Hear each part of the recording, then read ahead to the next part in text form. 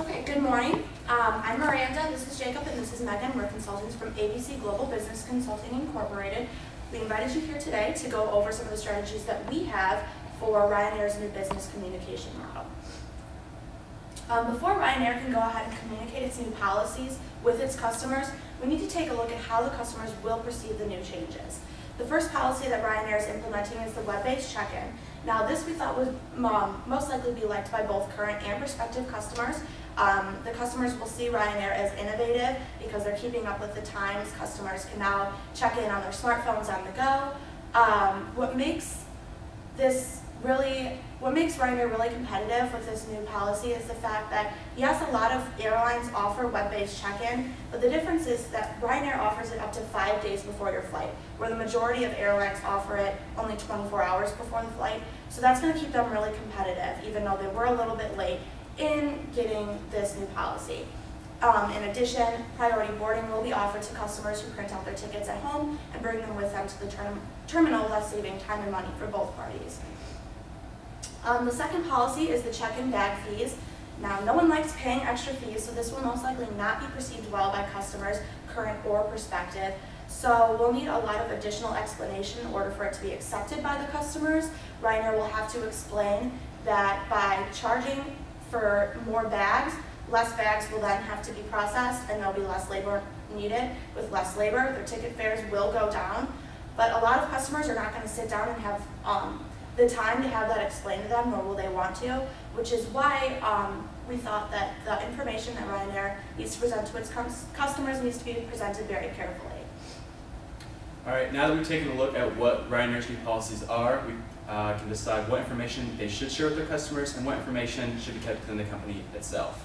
Ryanair needs to focus on cutting their customers' costs as opposed to cutting their own costs. If we take a look at the baggage fee, the new baggage fee policy, Ryanair implemented this policy in order to compensate for the amount of time it takes for their employees to check in all the luggage that their customers bring on board with them. However, this can be presented in a way that's more beneficial to their customers. Over time, Ryanair's customers will be encouraged to not bring as much baggage on board with them because they want to avoid paying this baggage fee. So therefore, ideally, Ryanair's employees will have less baggage to check in, and so the baggage fee will be more than enough to make up for the labor costs involved in checking in luggage.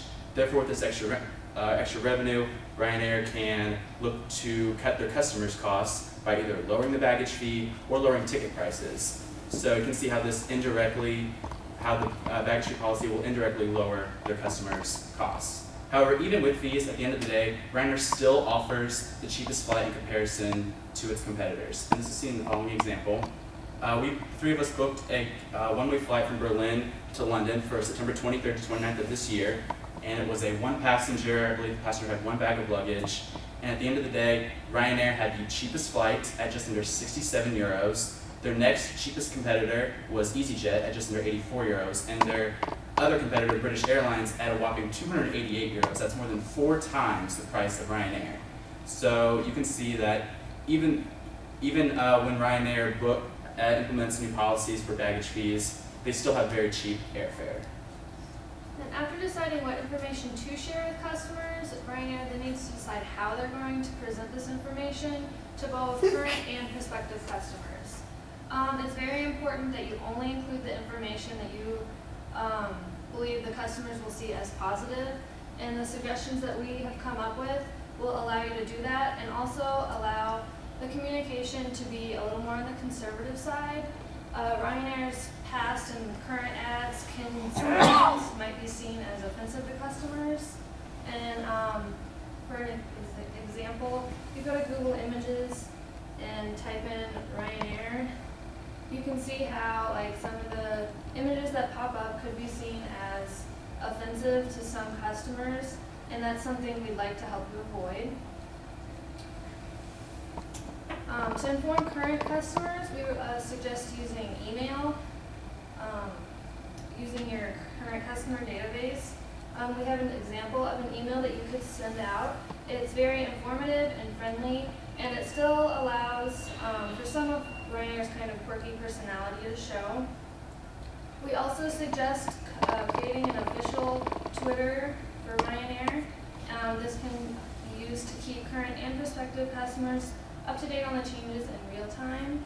And here's an example of what that could look like.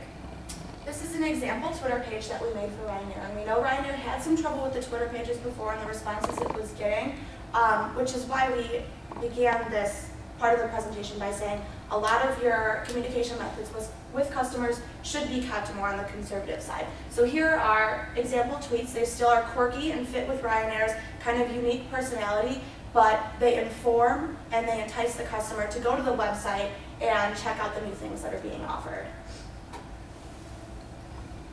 And another reason that Ryanair is implementing these new policy changes is to attract new customers. And to do this, to show prospective customers what Ryanair has to offer, we suggest using ads such as commercials and billboards to advertise the customer and advertise the company and its new cost-cutting changes. The commercials can still fit Ryanair's unique personality, but as we said before, they need to be kept a little more on the conservative side, so they might not offend customers. Billboards are also a great way to reach a large part of the population, and because there's not as much time to read a billboard as you're driving by it, they need to only advertise a specific aspect of the company. With that, we'd like to thank you for your time, and if you have any questions, feel free to ask.